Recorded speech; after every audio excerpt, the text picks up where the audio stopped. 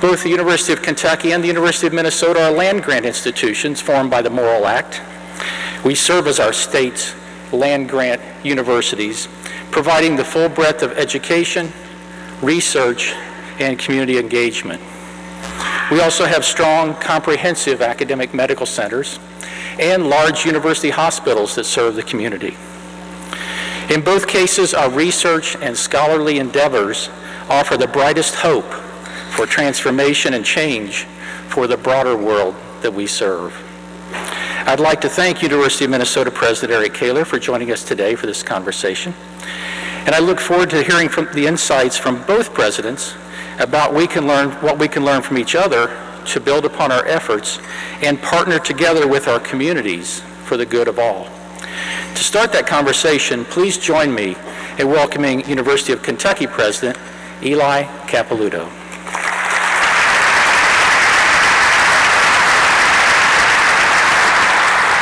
Thank you, Tim, and good morning to everyone. It's a delight to be on one of these trips again, and it's a pleasure to be in such a thriving metropolis as Tim has described, and a university known for being so highly globalized, entrepreneurial, and innovation-based, and a heart of an economy. And it's even more rewarding to be welcomed so graciously to this campus, a place that's noted around the country for its transformational approaches to education, research, service, healthcare. And much of this you can credit to the stewardship of President Eric Kaler. Now, I know if you look at the bios and speakers, you've noted that Dr. Kaler has his PhD in chemical engineering from his alma mater here. He's a foremost expert in complex fluids, which has application in drug manufacturing, food processing, drug delivery, and that he has been recognized for his incredible scholarship and service through induction into the Academy of Arts and Sciences. But I find the most telling traits of a great leader are how they respond when things go wrong. And Dr. Kaler certainly had one of those events in the past year that made national news. He was faced with a crushing situation on campus that involved things that are certainly topical and volatile, and that can be athletics and sexual assault. He faced increased scrutiny as he declared in an unflinching tone that the university would uphold its values. He faced incredible pressure from all sides, media, alumni, other stakeholders here and elsewhere. He faced significant financial pressure, frustration, and cries of concern across the University of Minnesota fan base as the situation details came to light. But through all of this, and as public opinion fluctuated, he never, ever wavered. He stayed true to the enduring principles that clearly prevailed in the end. He sets an admirable example for all of us on these types of issues and how to lead in difficult times. And he leads on a variety of other issues that our country's higher education institutions face. I have the pleasure of sitting on the NCA Board of Directors and Board of Governors with President Kaler, and because of his principles, his eloquence, his integrity, he's one of those people that when he speaks, and believe me, university presidents that serve on that exercise their First Amendment rights to the fullest, but when he speaks using an economy of words, people listen, and that's a tribute to him. So I'm honored to join him for this session today. I want to welcome him to the stage. I know, too, that this is a week that he's preparing for his Board of Trustees meetings. I spent 5 hours with my board yesterday. It's great. The day after, it's even better. But anyway, so we thank him for taking time from his busy schedule to be with us today. President Kaler.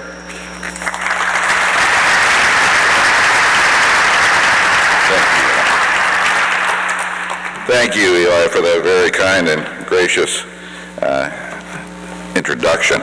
Good morning, everyone. Welcome to the University of Minnesota. Welcome to the state of Minnesota.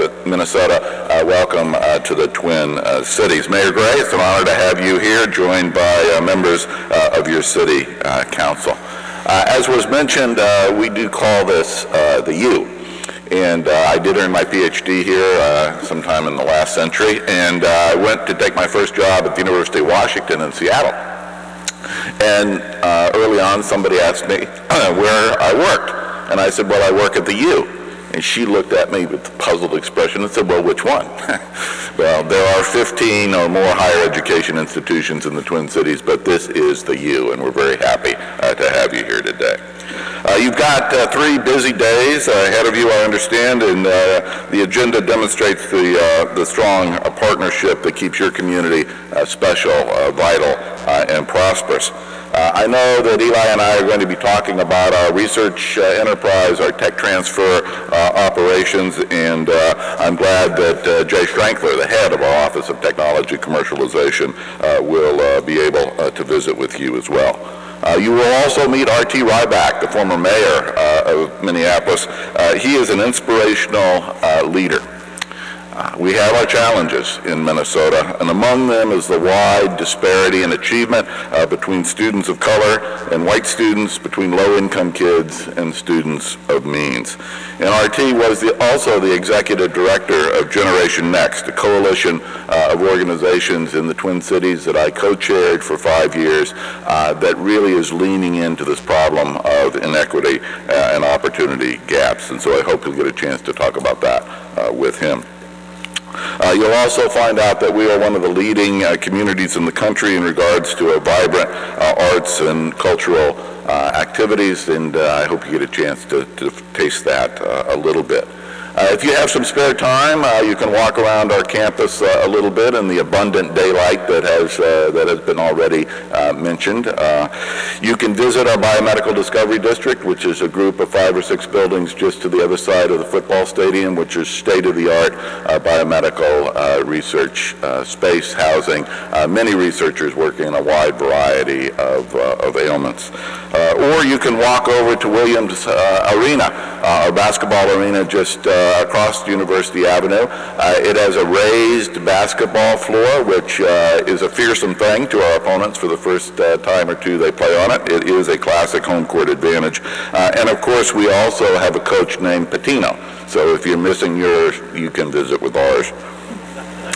And if you want to see something else, you can take a 4-block walk to the west, and you'll see Kaufman Union. You'll see the Weisman Art Museum, which is one of the first Frank Gehry buildings in his wavy metal design. We call it a baby Bilbao. It's quite an interesting piece of architecture, and the art inside is quite interesting. And from there, you can see the skyline of Minneapolis. The state of Minnesota is home to 17 Fortune 500 companies. A good number of them are headquartered in Minneapolis. And that vibrant business and corporate community is a huge asset to the university, both in terms of providing opportunities for our graduates, but also providing working professionals to come be mentors or guest lecturers in our classrooms and laboratories. I think I'll stop there. We'll get into conversation. I should not forget to mention our sister city of St. Paul, which is behind me. If you hop on the green line, you can be in downtown St. Paul in just a few minutes. And it's quite interesting to have twin cities, but really quite different cultures. There's a different vibe in downtown St. Paul than there is in downtown Minneapolis. And in this community, there are very often people who are Minneapolis people, or they're St. Paul people, and they sometimes don't talk very much together. So welcome to the Twin Cities. I'm looking forward to our conversation. I hope you have just a wonderful conference and time with us. Thank you.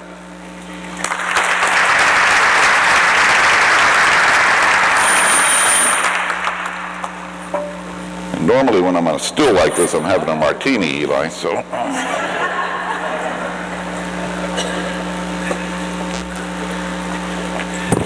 So as part of this, maybe I'll be Charlie Rose or something, but each president has developed a set of questions that they want to ask each other, and so I'm going to ask President Capilouto to start and begin with a question for President Kaler.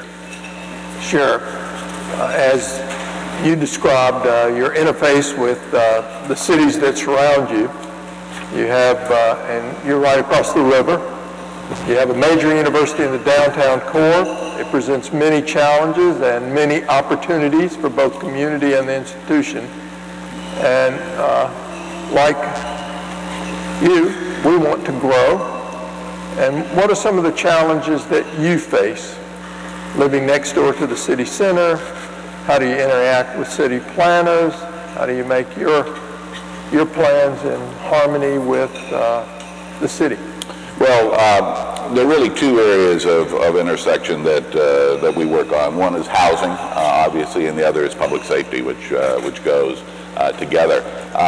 You haven't had a chance to look at the geography yet, but to the east of us is a neighborhood called Marcy Homes, and Marcy Homes was one of the classic examples in the late 1950s when the freeway, 35W, went through that neighborhood, bifurcated it, and really caused the decline, ultimately, of that neighborhood as a place where single-family homes would be and elementary schools would be, and people would have lives and live there for a long time.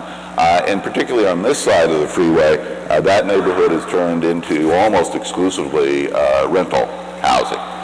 It turns out that the city of Minneapolis has to grant you a permit as a landlord to transfer from single family to renters, and they've given away those freely. And I think if there is more than 2 or 3 single family homes in that part of the neighborhood, I'd be surprised. And that creates an interesting dynamic. Obviously, student rentals, a lot of turnover, a lot of late night activity in the streets, opportunity for opportunistic crime, and we work hard with the city to regulate those rental properties and to provide, together with our police department, coverage of that neighborhood. The interesting dynamic subsequently is you cannot help but see a large number of high-rise apartment buildings around our neighborhood. All of them look new because pretty much all of them are new within the past 4 years or less. 7,000 beds have come online in those apartment buildings, and they're permitted for 7,000 more beds in upcoming apartment buildings.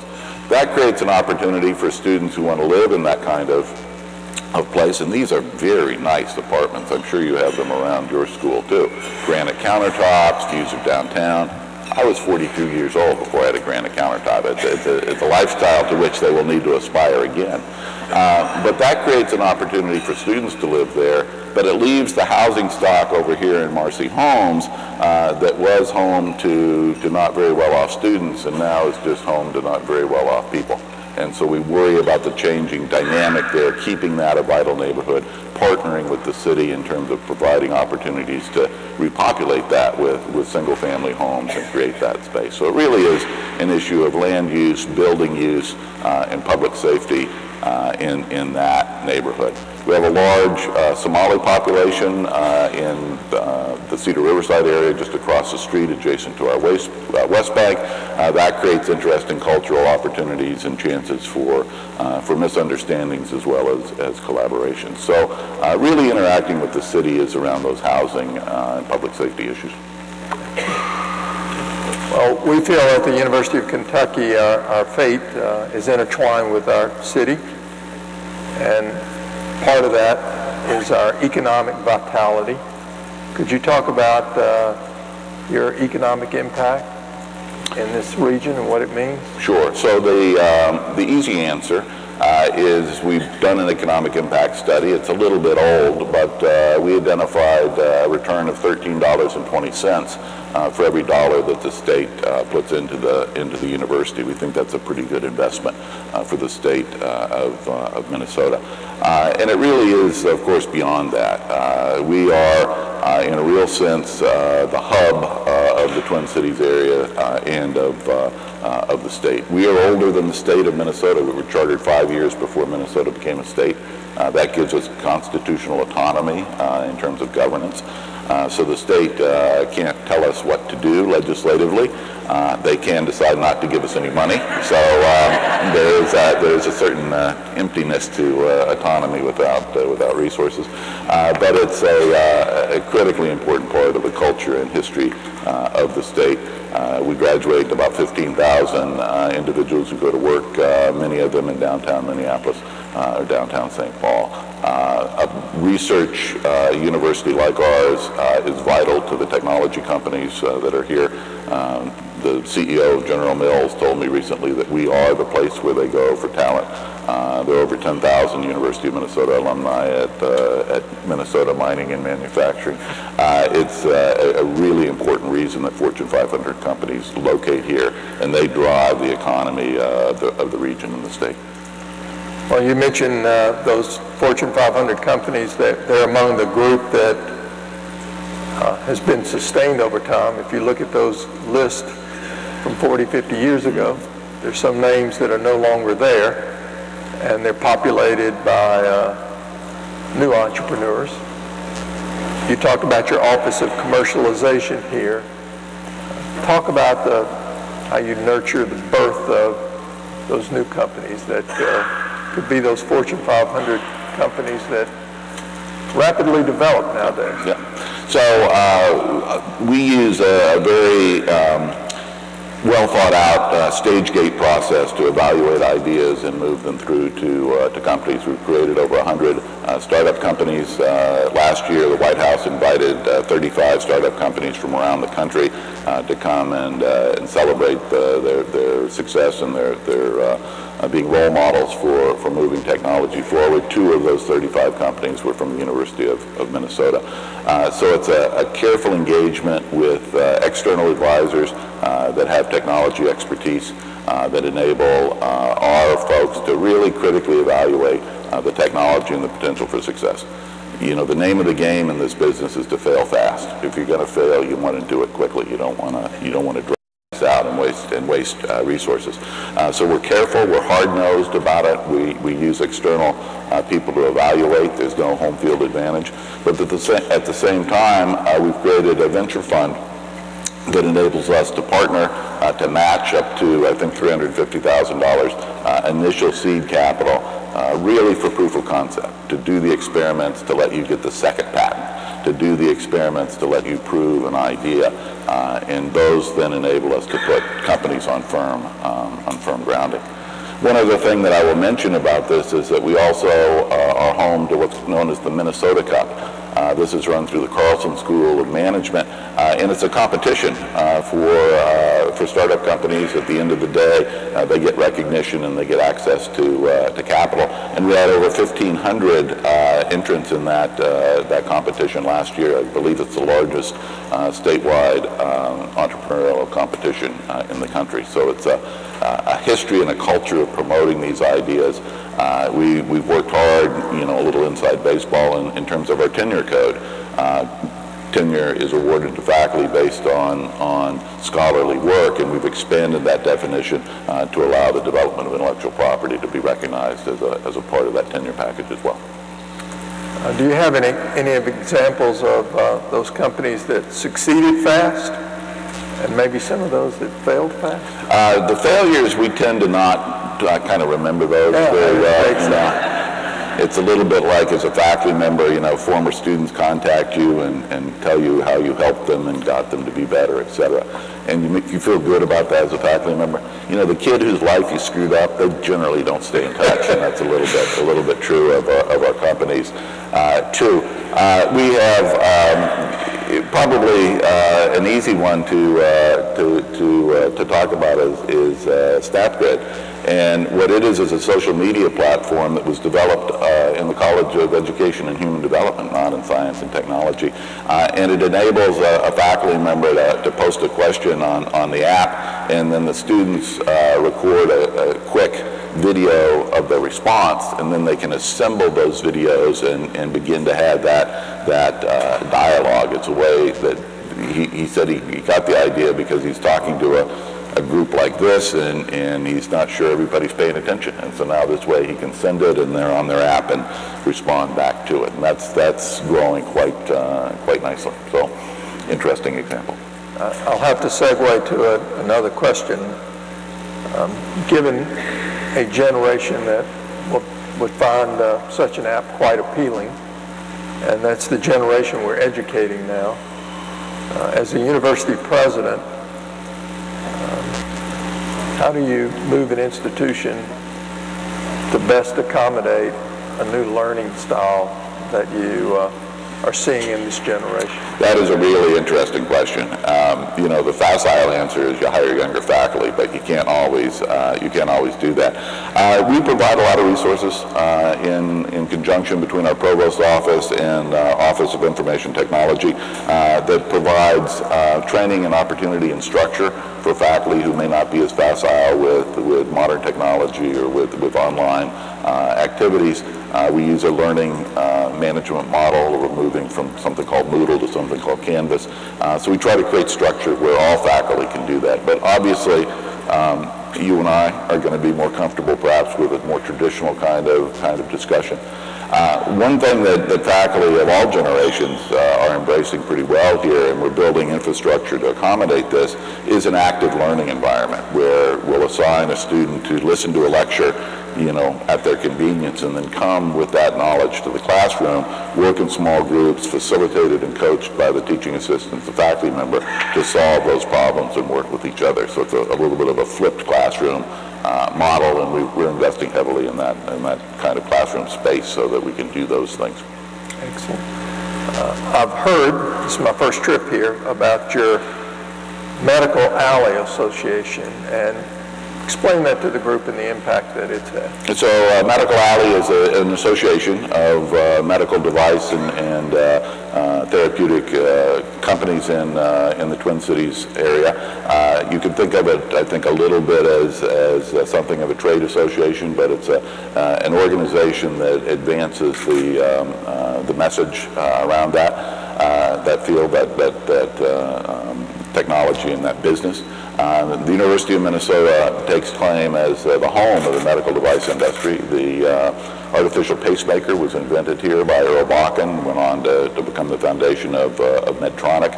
Boston Scientific and St. Jude are also here, so we are very much the home center of the medical device industry. Just as an aside, Earl Bakken was a tinkerer, and he saw in Popular Mechanics a description in the 50s of how to make an electronic metronome, tock, tick, tock, tick, tock.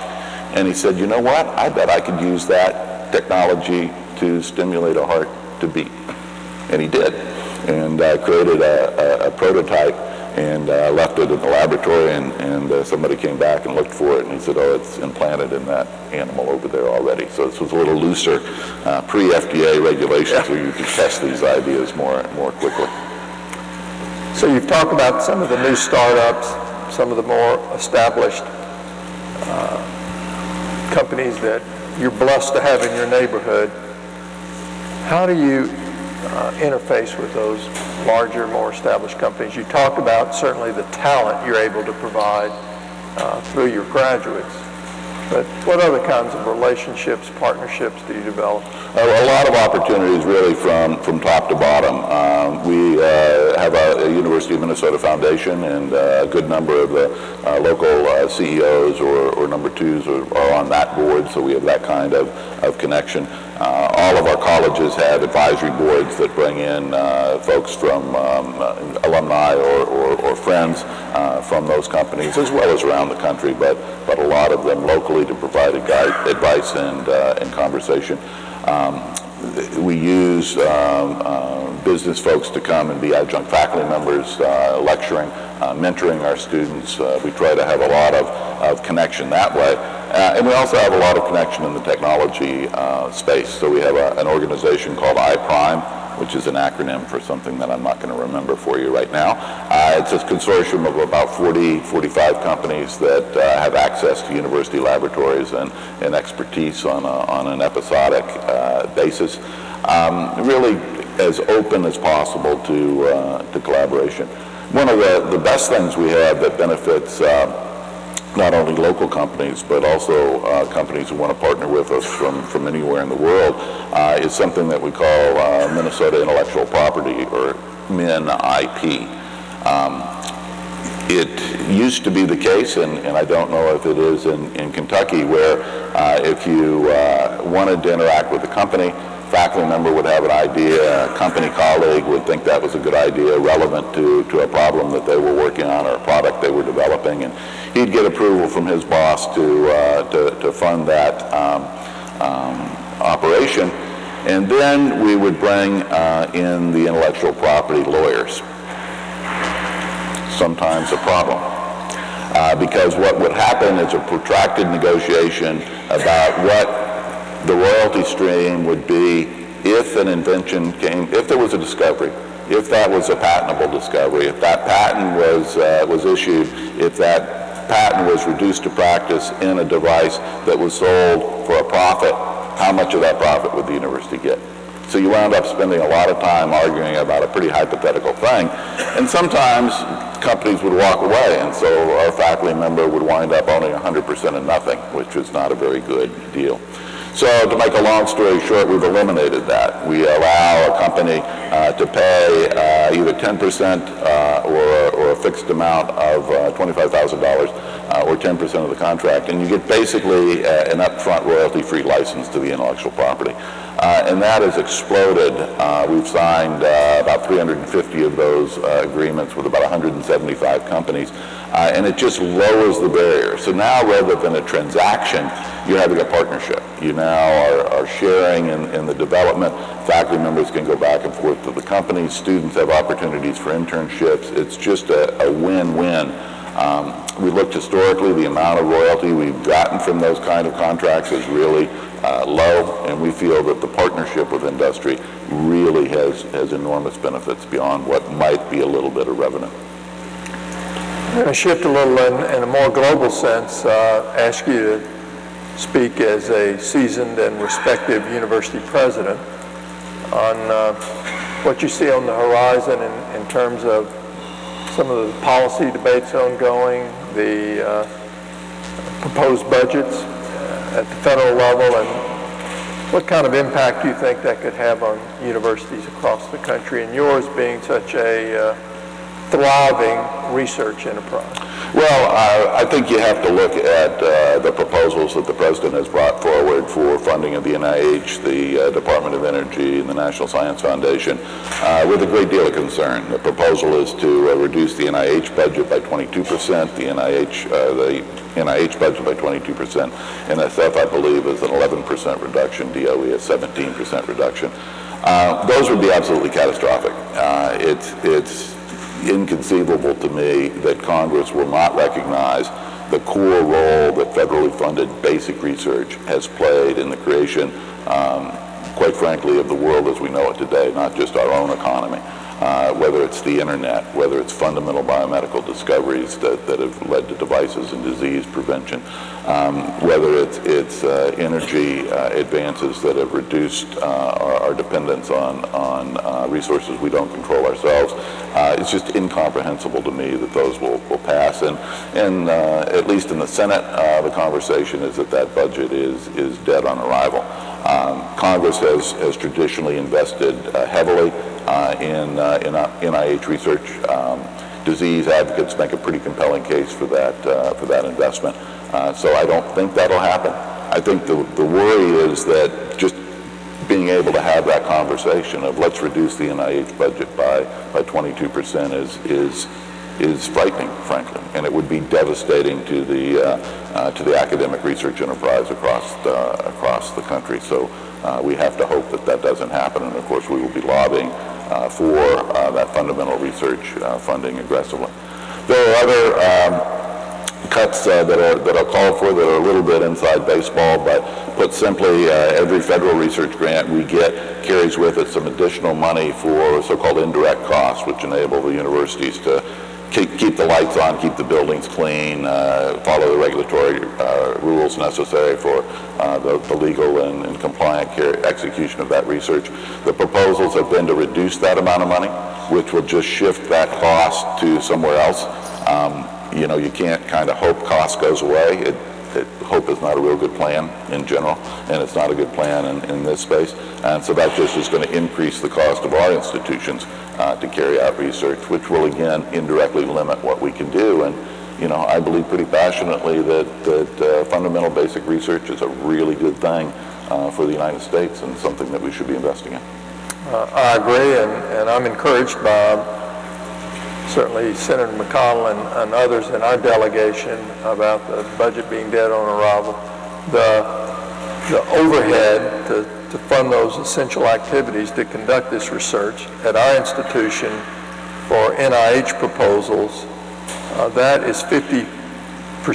So for every dollar you get for that project, basically, you get 50 cents in overhead. And I will still tell you that we have to subsidize research at our place. And so if you were to lose that 50% or have it reduced considerably, I think it would cripple our research prowess at the University of Kentucky. And again, you know, you look at that fundamental research as the beginning of a pipeline to these startup companies. I mean, the function of business in this space is to take those research advances and turn it to practical products or treatments that help people. And you know, you really, as I said, it's inconceivable to me that will move through Congress. A very, very dangerous proposal. Tell us about your state funding and how that's changed over time. Well, and I have the same question for you. We peaked, as most higher education, public higher education institutions did, in 2008. Our state appropriation dropped 22% from 08 to 11, and that caused us to increase tuition markedly, which is not something anybody wants to do, but you can't really cope with that dramatic a change in state funding with any other mechanism. You can only shrink or cut so fast. During that period, the amount of money we received from tuition in aggregate surpassed the amount of money that we received from the state. So right now, we get about $600 million a year from the state of Minnesota, $1.2 billion in the biennium, and we generate about $950 million in tuition revenue. Since 2008, since 2011, the state funding has gradually increased. We have a biennial budget structure in Minnesota, so in the 2013 to 15 biennium, we received an increase in state funding that was sufficient enough to allow me to freeze Minnesota resident tuition for undergraduates for 2 years. So we were able to bend the cost curve on tuition.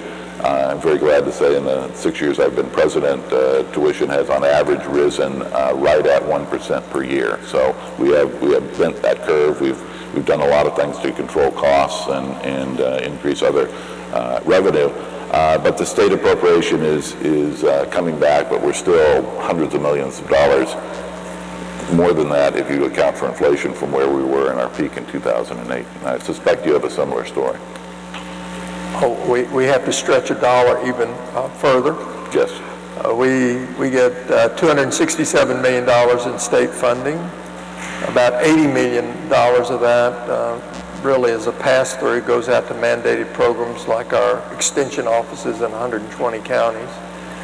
We have a similar story that over time you would notice that 2/3 of our budget, it's largely for our teaching enterprise, not our healthcare enterprise, came from the state, and now that is totally flipped, and we get about $600 million from tuition. Yep.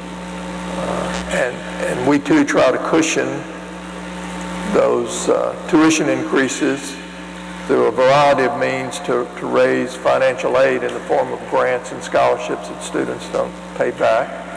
It's certainly the impression out there that we have crushing debt amongst our recent graduates. Could you give us a picture of what debt looks like? Sure. The debt, I'm glad you asked that, because I think it's very important for everybody to understand what the pattern of student debt really looks like, because you read these horror stories of, as you say, crushing debt. So here's a story at the University of Minnesota.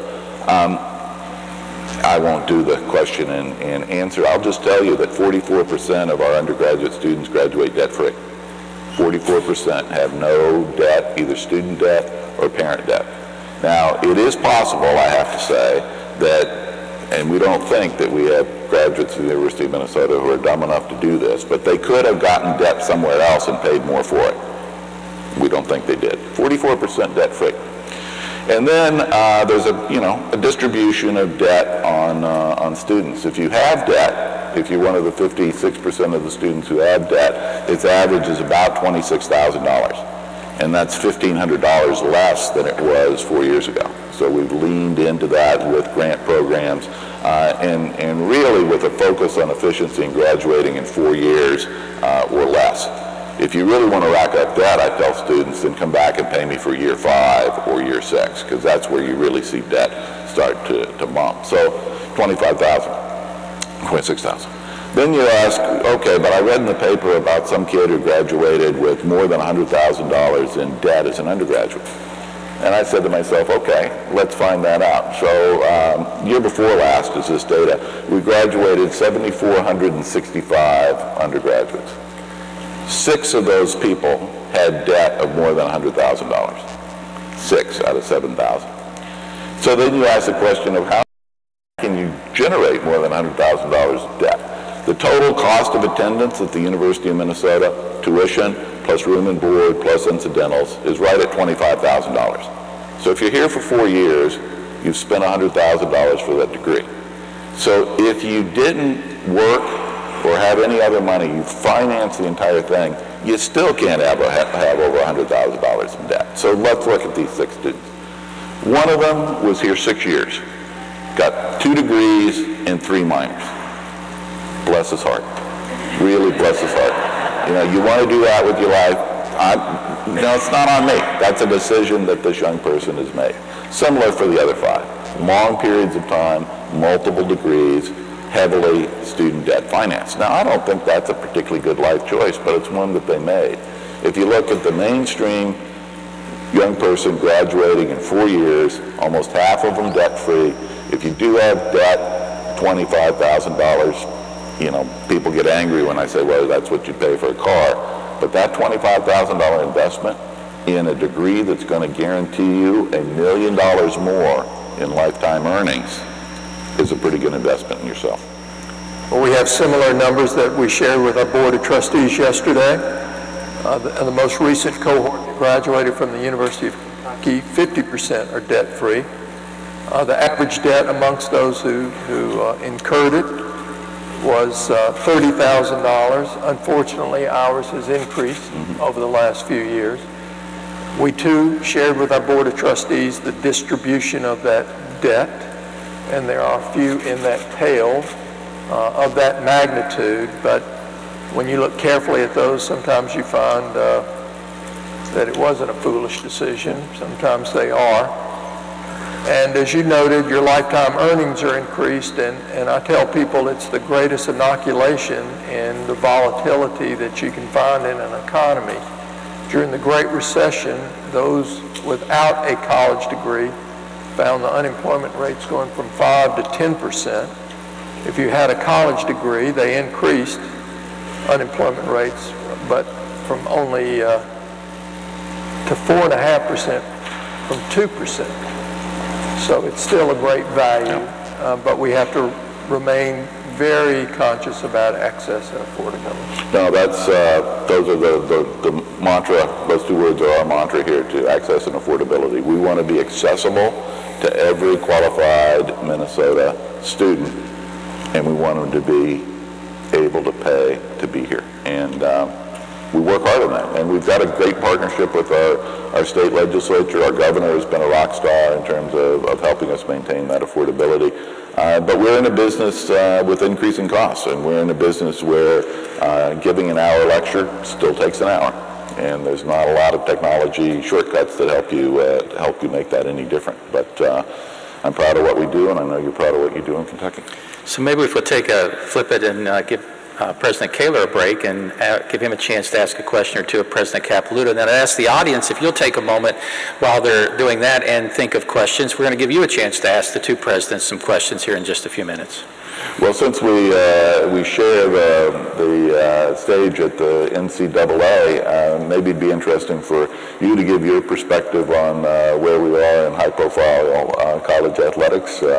We're in the same boat. You were kind enough to mention our navigation of a pretty challenging athlete behavior issue around a potential boycott of a bowl game. But where do you see this going? Sure. I've been at the University of Kentucky now 6 years. I think we're most fortunate when you look at the entire landscape and the budget we can enjoy at the University of Kentucky is one that has allowed us to do a variety of things. First, 500 student athletes that are on scholarship. This year, we opened a new academic science building. It was a $112 million facility. I said we had to do all of our construction through other means. We had $2.2 billion of construction in the last 5 years, and only about 6% of that came from the state. So we relied on donors, and our first donor for that academic science building was UK Athletics to the tune of $65 million. So we're fortunate. We're a little atypical. You know, some of those institutions who are not in the Autonomy 5 conferences that we enjoy have steeper financial challenges. So I think you have disparities there that create different incentives and disincentives. I'm pleased that the NCAA has restructured how we distribute, which is the lion's share of their revenue comes from the contract associated with March Madness. It's several $billion there. And we restructured that this year to distribute the dollars more in alignment with the academic achievement of the institutions. We think that's consistent with our values. And so I think we're going to have to continue to take those types of steps. Also, Eric knows when we have our meetings, he mentioned lawyers earlier, and believe me, I appreciate lawyers. I talk to one almost every day now. And they're valuable, and it's not just for legal advice. I think it's a wonderful discipline that provides me advice on management. But, you know, when you sit in those meetings and we close with an update, we live in a very litigious society, and I think we're going to face more and more of that on the horizon. We just reached a settlement on, to make a long story short, Eric mentioned the cost of attendance. The NCAA used to limit scholarships across all institutions to largely room and board tuition. We wanted to move to pay that difference in cost of attendance. Those monies, we didn't do that for a while. There was a class action suit. We reached a settlement of over $200 million. I think we're going to have more of those kinds of things. We have concussions emerging on the horizon. Health and well-being of our students is at the forefront of everything we're doing now, but I think we're going to face more of those challenges. No, I think you're right, and I think it will be interesting to see, because I think it's well known that the SEC and the Big Ten have differentiated themselves from other conferences in terms of the revenue we receive from media, and that's going to be a different conversation. But I think the existential threat to college athletics as it currently is organized are these legal challenges, and it will be interesting. Well, since I recently returned from our SEC President's meeting, I don't know if you've had an opportunity to look at recent data, but something else that's fascinating to watch is we launched what we think is the most successful, what was called back then, cable network, our SEC network. But we're now living in a generation of cord cutters and never cords. Yep. That are accessing information digitally, and we learn from our ESPN partner. This is a generation that is more accustomed to not paying for news. They don't get it the traditional ways, and they're starting to think that way about sports. And that too is something to be concerned. You see the number of cable subscribers going in this direction. Content is still king. We have still maintained our numbers, but they are accessing it through Hulu and YouTube and a variety of other means. Yeah, it is an interesting world. We just had our Big Ten presidents and chancellors meetings at an office building near O'Hare. Where was your meeting? We meet in Destin, Florida. I bet it was less expensive than that hotel. I'm sure it was. I'm sure it was. Is there a question for us up there? Yeah, so we've got a question up through the Slido. And it is, what do you see as your biggest challenge with the new federal administration? I think we probably both can answer that. Eli, you want to go first? I think we talked about some of this before. I think first is the budget and the willingness and I hope we don't move into some dysfunction where we end up having really no budget and all these continuing resolutions, because it is very difficult to have an enterprise as large as ours and not have some certainty in your budget. Yep. To be able to plan. We can turn quickly, but when you're making major investments, on our campus we partnered with the state. We have a $275 million research building coming online. They're paying for half of it. We're going to pay for the other half. But uncertainty about the opportunities to go out and effectively compete for those research dollars, get the overhead to pay for the building, recruit those new research teams and all, just can put a chill on it. Yep. Yeah, and I would completely agree with that. The uncertainty financially is a challenge. I'm also concerned about uncertainty in the regulatory space.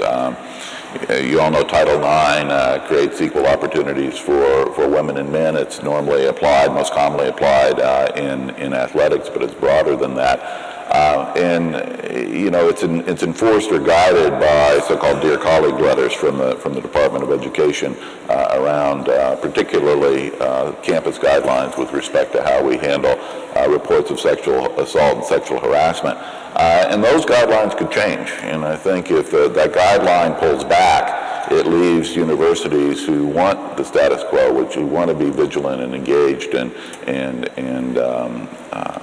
really strong about preventing harassment and assault, legally vulnerable without that regulation. That could change. There are a variety of other regulations in the Education Department that provide, for example, funding for the support and study of languages that are deemed critical to national security, and there's some conversation about that funding going away.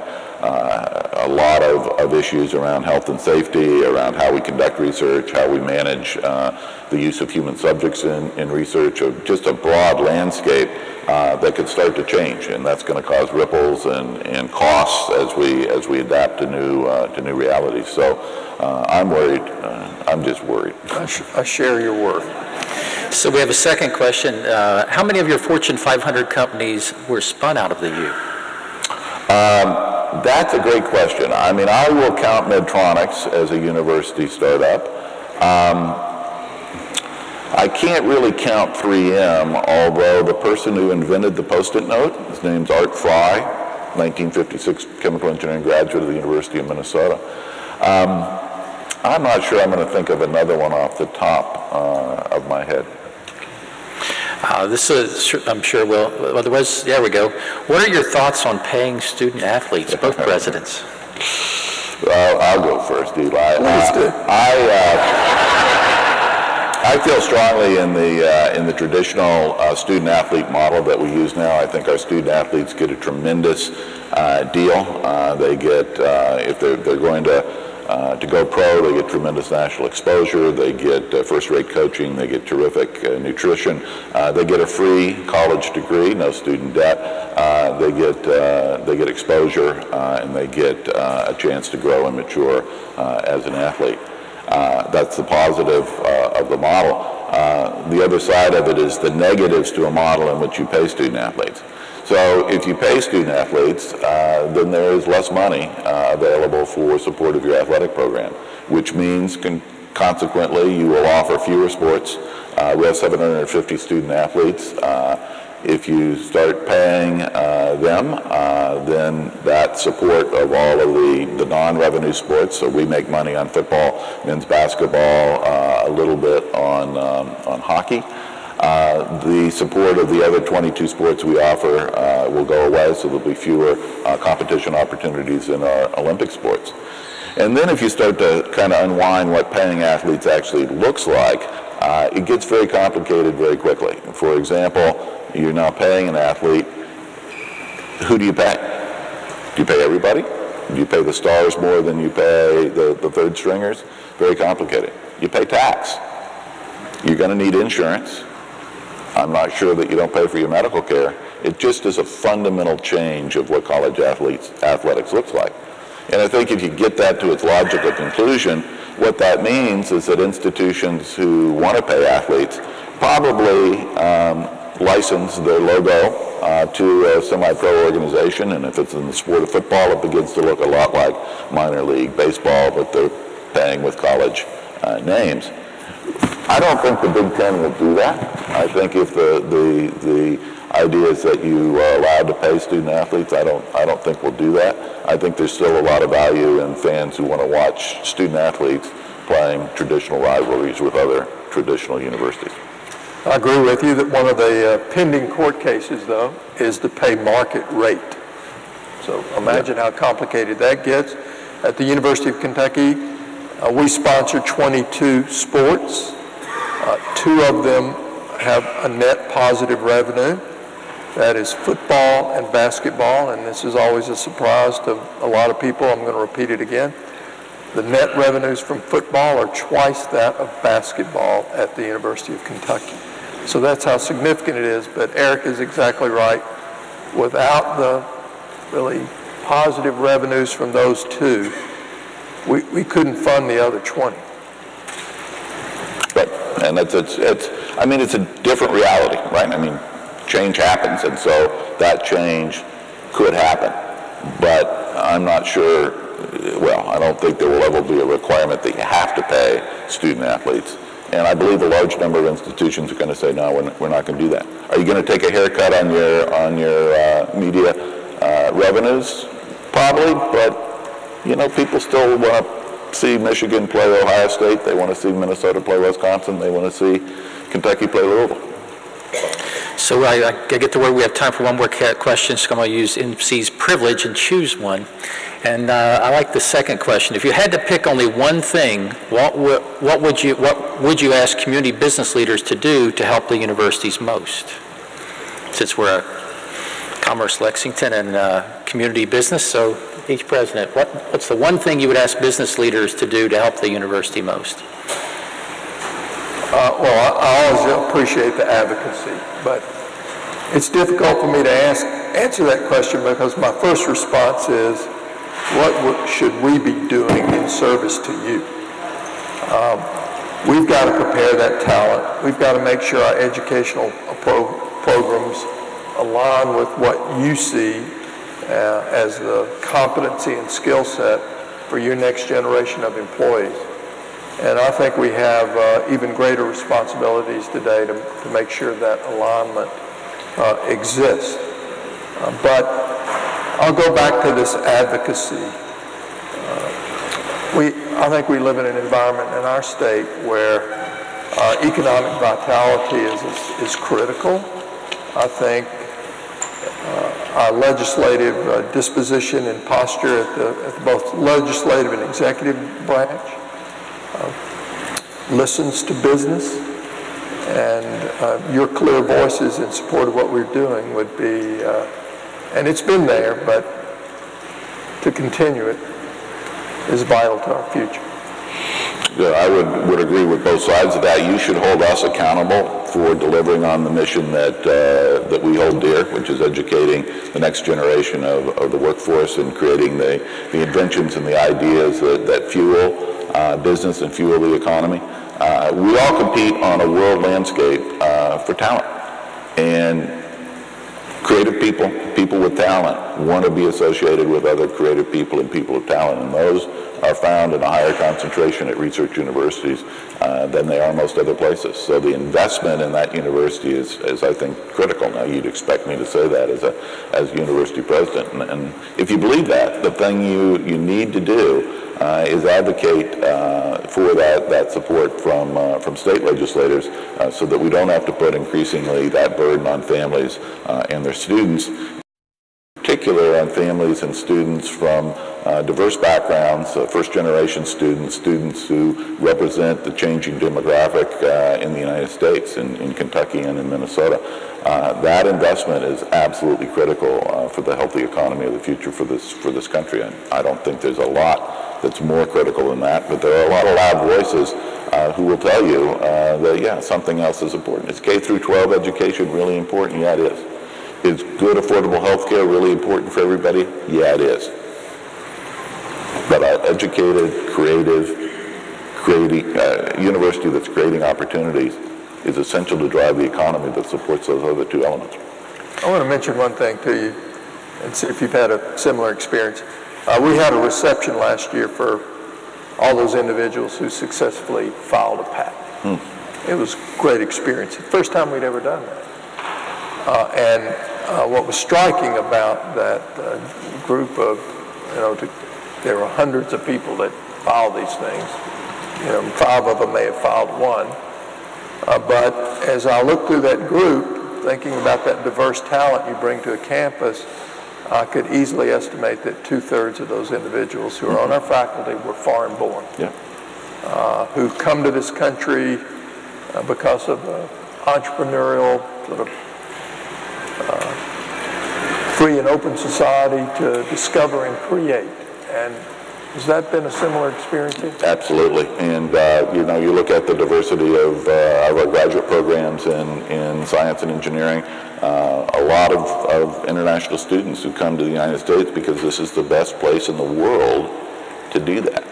And, then we could talk about immigration policy. I think if you get a PhD in a STEM field, you ought to staple a green card to it and stay in the United States, but not everybody agrees with me. Okay, can we give the presidents a hand of applause for the Thank you.